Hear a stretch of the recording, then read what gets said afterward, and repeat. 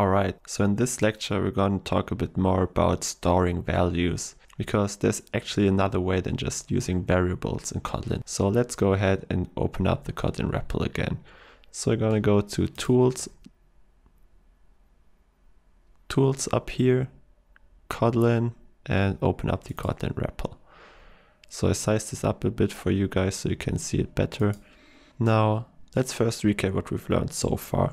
So we know that we can create variables using the var keyword, and we can just give it any name we want, like Udemy equals Udemy, which is a string variable that just holds some arbitrary text.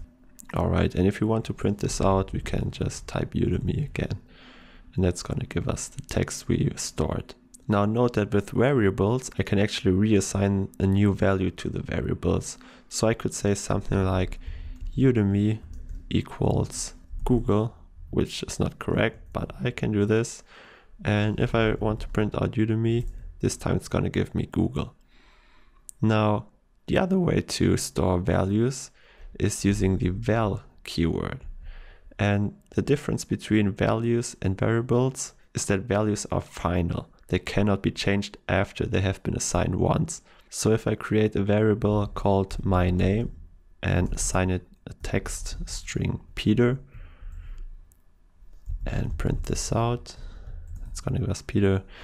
I cannot reassign this. So if I try something like my name equals Patrick, hey there Patrick, if you're listening to this, that's going to give me an error.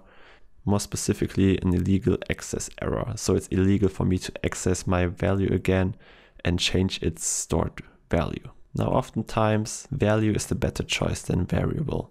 It's a good practice to use values as long as you really don't need to reassign your, variables in that case. So if you want to store a value where you know that value cannot change during execution, you should use the val keyword. The same concept in Java, for those of you who know it, is just a final variable. So we'd have to type something like final string my name And in Kotlin, this is actually a built-in functionality.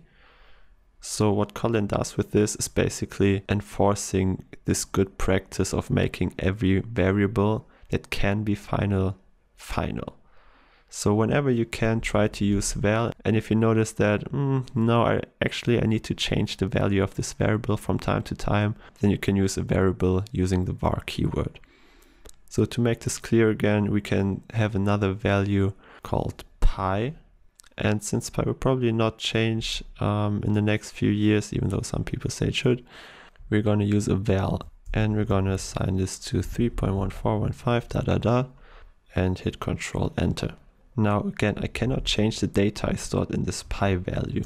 So if I try to reassign pi in some weird way that is not going to work in mathematics, no, Kotlin tells me I can't do that. And there are actually more cases than just mathematical constants where the val keyword is actually a better choice than the var keyword. So remember, whenever you want to create a variable, think about if you can use the val keyword instead. Now you may ask, why is this a good practice? Well, that's kind of beyond the scope of this lecture, but generally, if you know a value should not change during execution, you should enforce that. And you can do that by using the val keyword instead of the var keyword, because then you can be sure that no one can ever change the data that you assigned to your value. Alright, I hope you enjoyed this lecture, and I'll see you again in the next one.